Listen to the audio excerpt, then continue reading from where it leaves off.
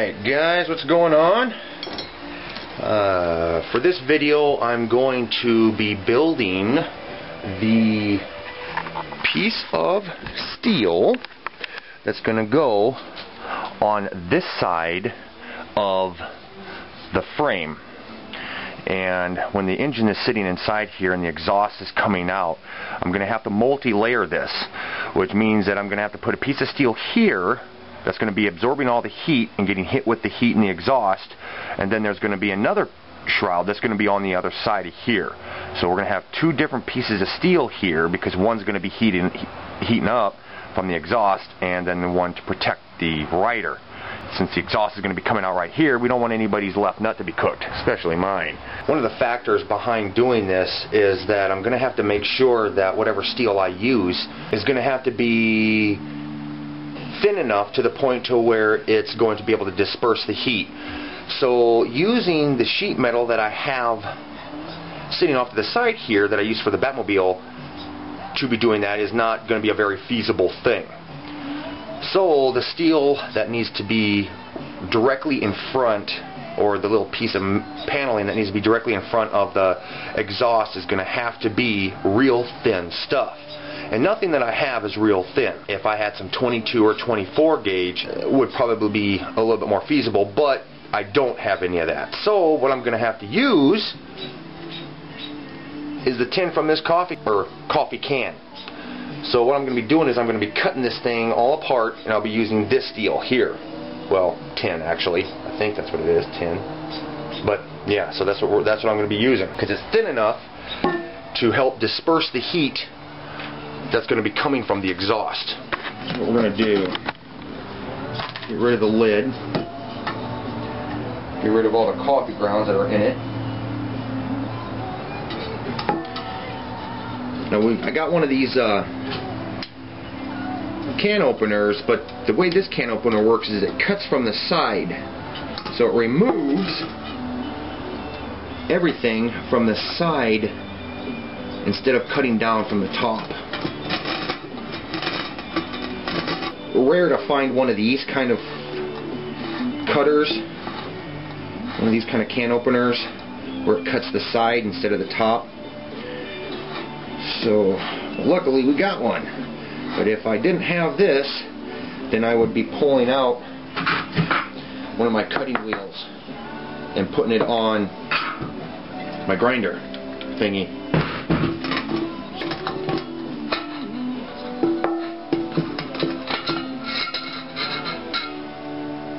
Voila! See?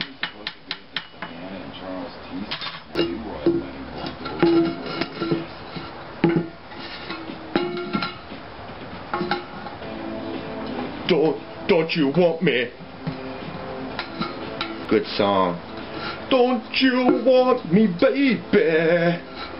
Don't you want me? Oh, oh. Can dancing. Can dancing.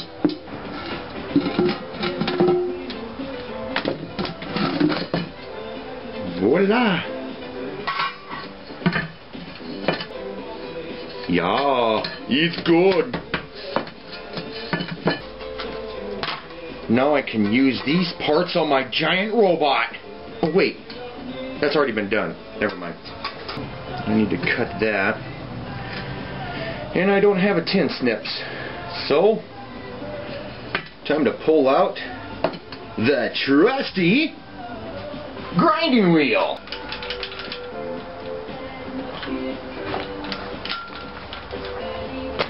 Or cutting wheel.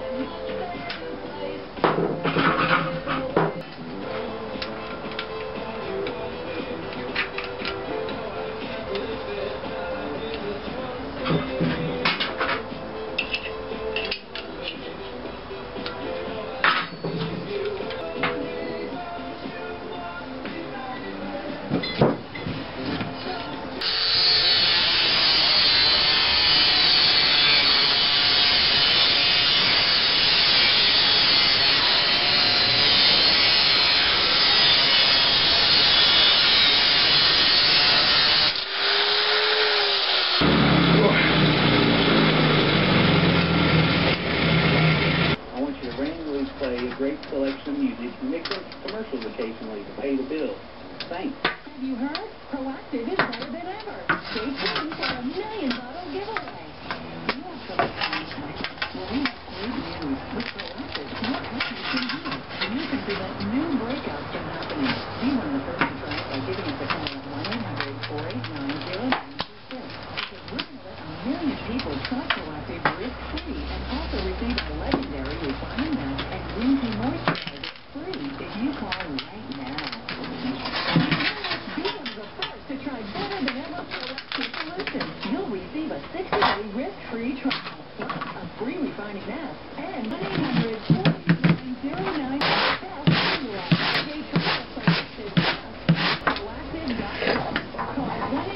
Get Proactive.com.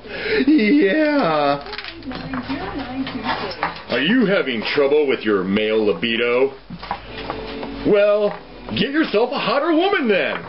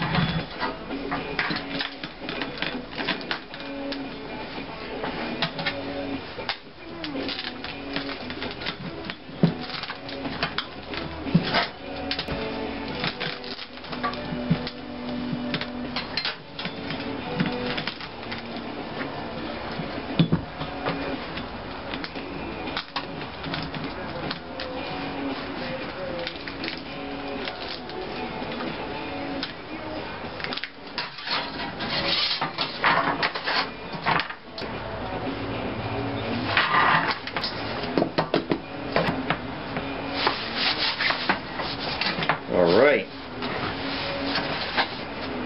this is what we're going to have to do. I'll be putting this in here like this, but I'm going to be putting a small little kink in it. So I'll be bending it. And first things come first, I need to make a small little bend up at the top here and bend it back towards us. Probably, maybe a ½ inch. That might sound good. Wait, actually what I should do is I should cut this down. Cut it down to, say right about there? Yeah, that looks good. Same on the other side? Yeah, that looks about right. Yeah. Okay, so what I'm going to do here is I'm going to, this is where the bar is at, one bar. And the bar would be on the inside. So from the outside of the bar, like that, we're going to measure out 2½ inches, and then over here we got this measured out 2½ inches. So what I'm going to do now is I'm going to be cutting those at an angle to come down to the points. So I'm just going to draw a line and cut that piece out. Okay, see, this is what I'm talking about right here. Draw a line straight up, draw a line straight up. I'm going to cut this off and cut that off. Okay, so there we go. I got those pieces cut off. Now what I'm going to do is I'm going to measure down a ½ inch, and I'm going to put a cut right here in this ½ inch right here. Cut down ½ inch and cut down ½ inch. Okay, so I just did that. Cut it down a ½ inch. Now it's time to put in the bends. Okay, so what I'm going to be using is I've got a sheet metal bender over here, but for people out there who don't have one, I'll show you how you do this. Figure out where your crease is at, where you're going to want to put your bend at. Bend it that way. That way. We'll make this side here.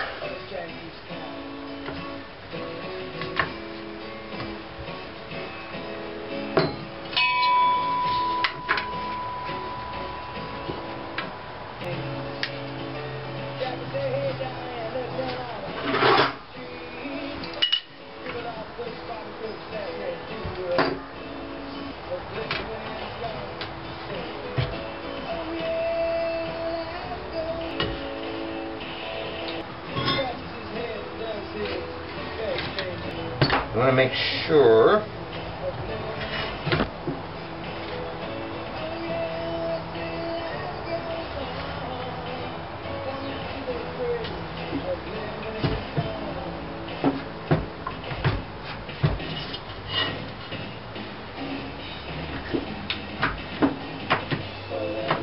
now, since this stuff is so thin, setting my clamps out wider isn't that big of a deal because the steel is so thin.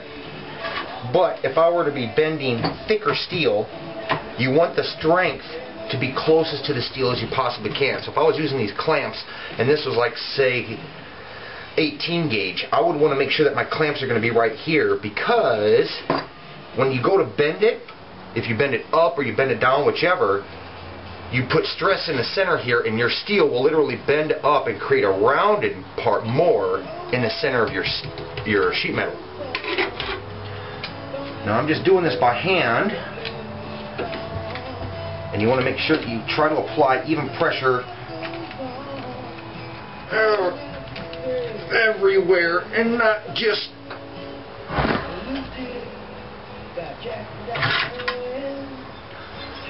to the one spot that you're looking for, looking to bend.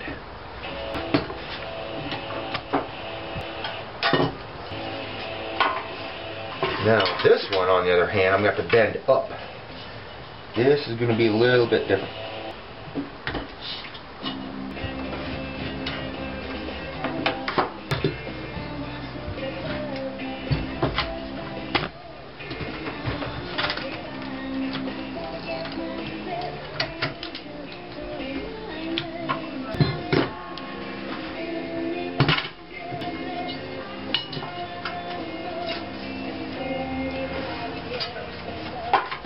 I got all these sharpies here.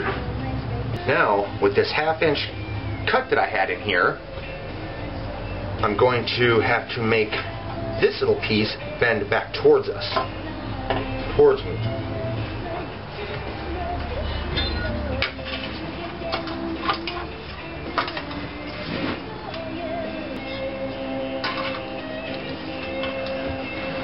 Do it this way.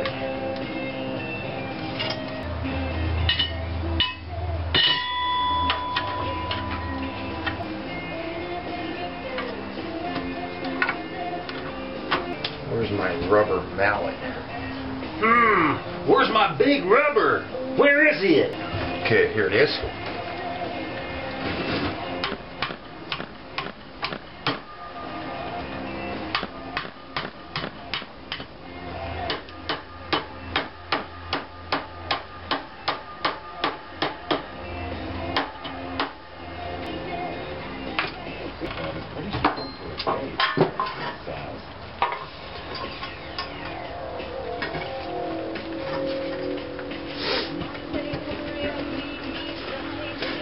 Okay, so what I'm going to do here next is, this doesn't seem to be,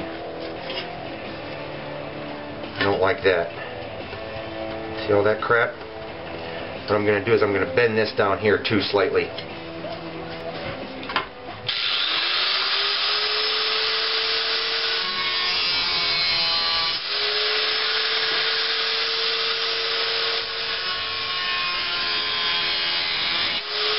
And I don't have a I don't have a pair of sheet metal pliers.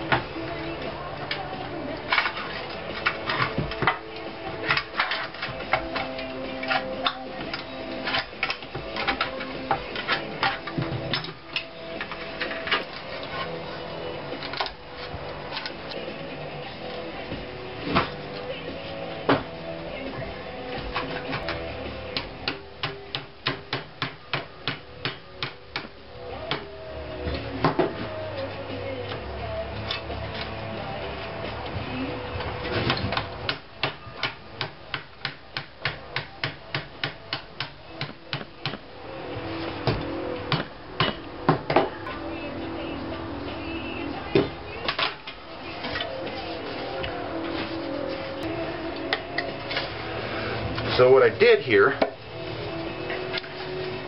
bent this back, bent this the opposite way. This doesn't really matter whether this thing is... Where my damn pliers at?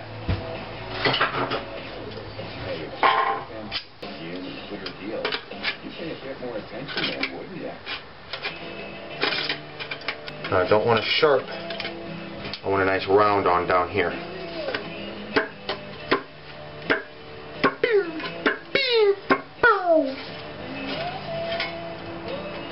I'm going to take this and just bend this over all the way down. To get rid of all those big sharp edge.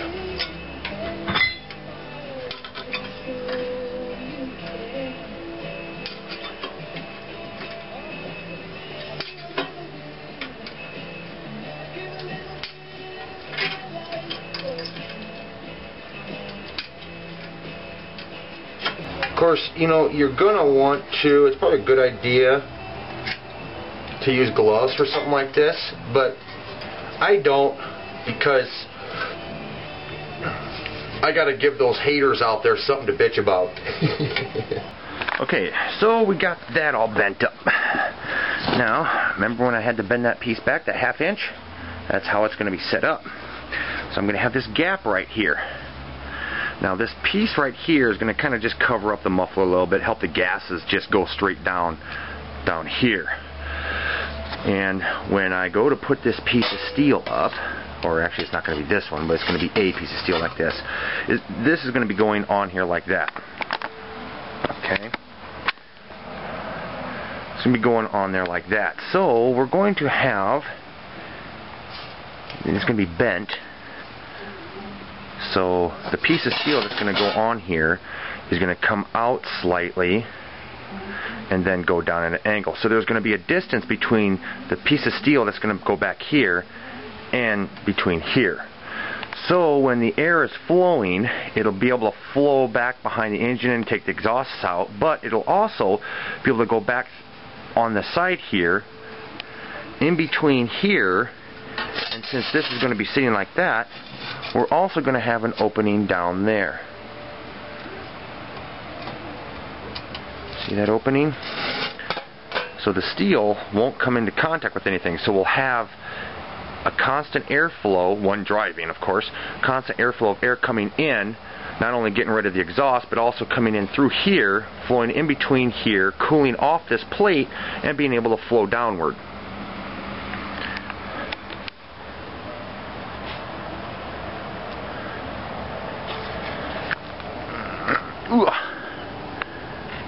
I don't know how long this will last, but I have a feeling it'll last for a long time. And it's not going to get hot enough to the point to where the heat's going to be retained in the steel or transfer the heat off into the whole frame and the whole damn thing gets hot. That won't happen because it's so thin. So now all I got to do is figure out how in the hell I'm going to stick this on here. Oh, well, I'll figure something out. Maybe I'll put a little bracket right here or something like that right there, and screw there and screw up into there or something like that. I've got some self-tapping screws that'll go right up inside of there. Put in some little brackets or something like that that'll hold it in place. I don't think it's going to vibrate much. But that's the important thing, since the exhaust is going to be right here, you know, farting out right here, we want this piece of steel to be as thin as we can, or made out of some type of steel that's going to be able to disperse the heat fast. Not just absorb the heat from the exhaust. We don't want that. We want the exhaust out of here. And we don't want the exhaust to be burning us while we're driving. So when I go to start building, when I start putting this sheet metal together, the paneling is going to come right back down up over here, and, you know, other places. And we know that we don't want it to collide or vibrate next to this stuff, because this stuff is going to be positioned underneath the frame. See how that works? Multi-layered paneling, so that way you don't get cooked when you're driving. Well, that's what I did today. Just that little piece.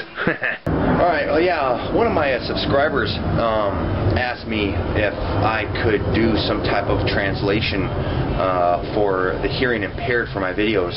And YouTube has a service like that, and I decided to try doing it.